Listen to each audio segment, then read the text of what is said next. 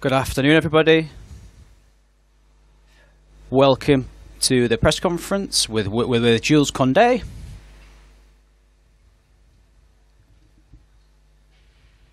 Going to tell you name and organisation with every person.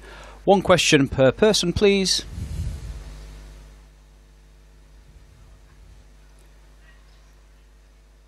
Good afternoon.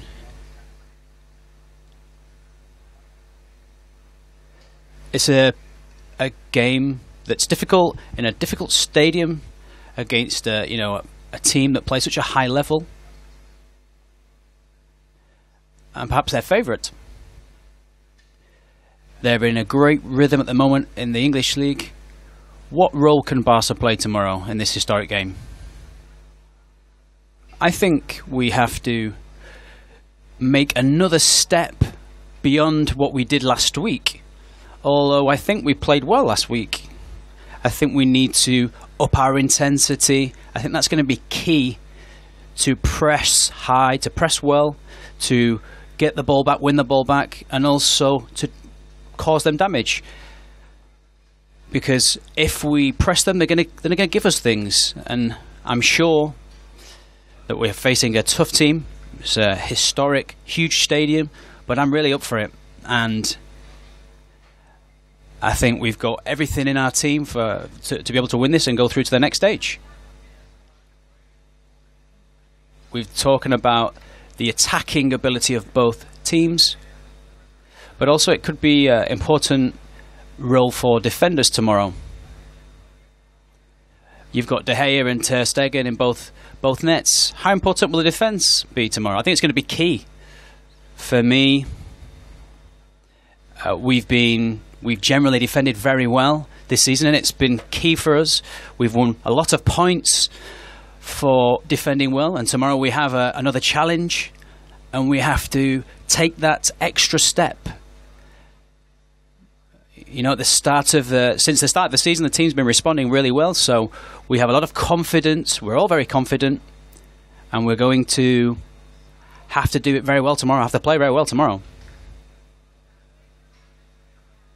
You spoke about, or you're talking about the intensity, upping the intensity, and also overall the pressure.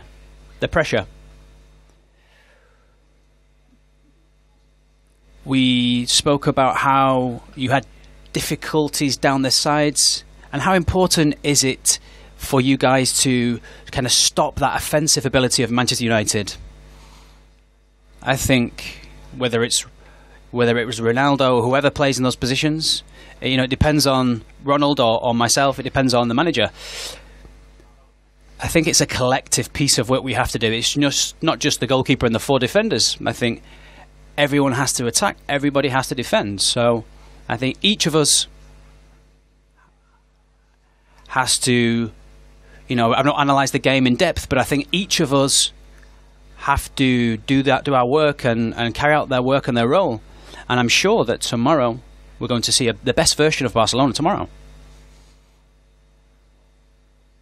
Hello, Jules.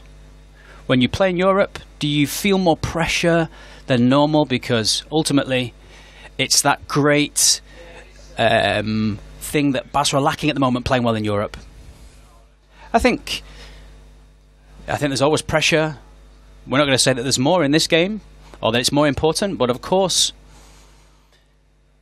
it's that pressure that you like. I think each of us really have that willingness to play in these types of games, these big games. And obviously, there's pressure, but it's in no way negative. It's the opposite. It's completely positive. I think everybody really are up for giving that bit extra.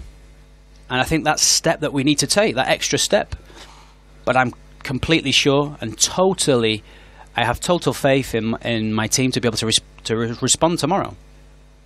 I wanted to ask you about the importance of those first initial minutes at Old Trafford. It will be full. For example, yesterday we saw the Liverpool game against Real Madrid, and I suppose those initial minutes are crucial for you guys. Yeah, obviously it's a stadium that are going to really push on and will on their players.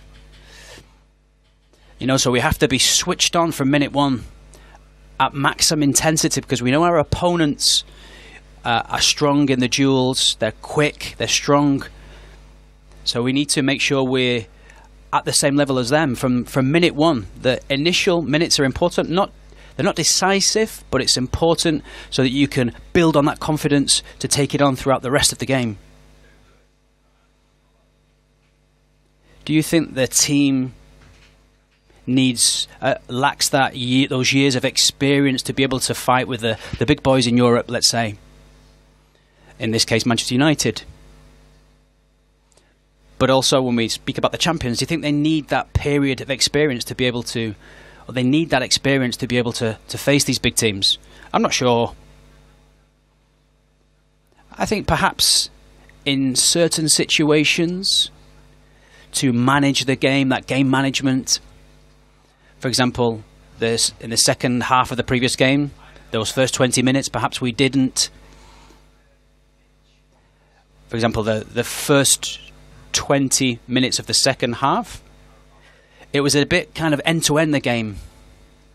And it's not something that we want, because we want to control the game. And in that sense, perhaps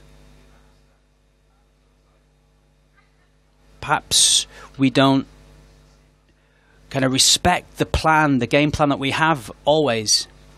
But we always go into it with a lot of willingness. And that's the step that we need to give. It's that learning step, that learning curve. We drew the game against a big, big team. Tomorrow we have an opportunity to take that extra step, that step forward in Europe. And I think the team are really motivated for this. You weren't there last time, but in Europe, there have been really tough nights for Barcelona. Do you think tomorrow, I know this is the Europa League, but it's an important stadium in Old Trafford and an old Champions League rival. Do you think that would be a big step, a big blow, let's say, a positive blow for Barcelona? I don't think I don't think we need to make a statement. It's just about winning the game, competing well. Of course, we need to win and then go through to the next stage. I think it's a big challenge for us, and it's a big objective because it's a big team with great players. And it's in a fantastic, historic stadium, an important stadium. And I think there's no more than that goes into it, really. It's just about going through and continue looking to achieve our objective, which is to win the Europa League. I felt that you should have been sent off in the first leg for the challenge on Marcus Rashford when he was going through on goal. What was your view of the challenge? And do you in any way feel lucky to be able to play tomorrow and not suspended again? I think it was 50-50. There is a contact, but I think it's very light, and the referee decided to not give me a red card. So I don't feel lucky. I feel it's part of a decision of the referee. It's true that I think I could have been sent off because it was 50-50, but the referee made the decision, and obviously I'm very happy. Yeah. Hi Jules, Simon Peach from PA. Just following on from that, what have you made of the development of Marcus Rashford and Manchester United? You were part of the Sevilla side that knocked him out of the Europa League a few years ago. Are you impressed by the way they've come on under Eric Ten Hag? Yeah, for sure. It's a very different team. I think they improved a lot. They have a very organized team, very strong in the duels, and obviously they have a heavy power in the front line.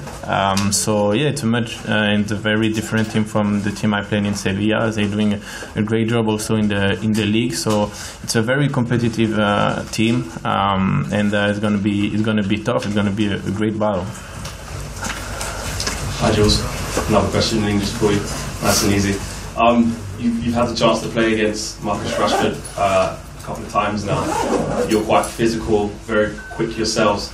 How do you find it coming up against a player like Marcus Rashford, and how difficult is it to try and contain him, whether he be through the middle as a number 9 or coming from the left if you're at right back? How difficult is it to contain a player like him?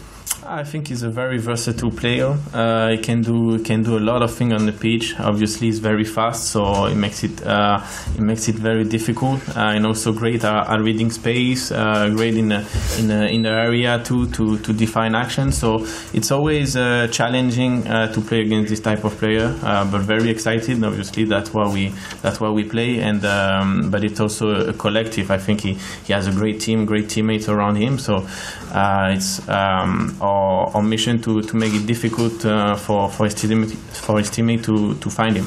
And if I may, Just one question, sorry. No problem. Gracias. Buena tarde, thank you. Thank you very much.